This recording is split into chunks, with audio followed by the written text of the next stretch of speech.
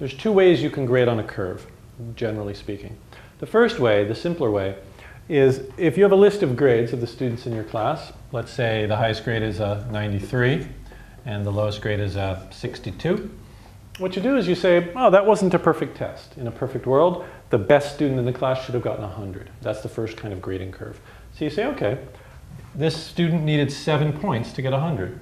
So I'm going to add 7 points onto every person's grade. So each grade now becomes 7 points higher. So this 62 becomes a 69.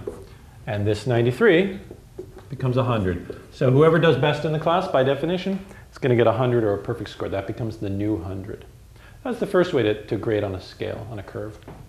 The second way to grade on a curve is a distribution curve. A lot of times they base it on the bell curve, actually, but you can choose whatever you want. And what they'll do is sometimes even before the semester starts, the teacher will say, you can say, I want to have a certain amount of A's, a certain amount of B's, C's, D's, and F's. And that's used for various reasons. It's used to eliminate the possibility of the course being too easy or the test being too easy or something like that. So what would happen is you might decide that you want 15%, let's say you have 100 students in your class, make it easy.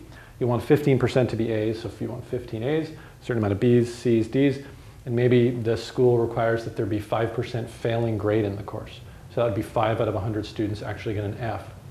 So what would happen is you would list the grades. Let's say there's 100 students to make it easy. The top 15 scores would now be an A. It doesn't matter if they used to be B's, C's, or what. They're now A's, and so on. And then the bottom 5 students, no matter what their grade was before, those 5 scores are now an F. And that would be grading on a distribution.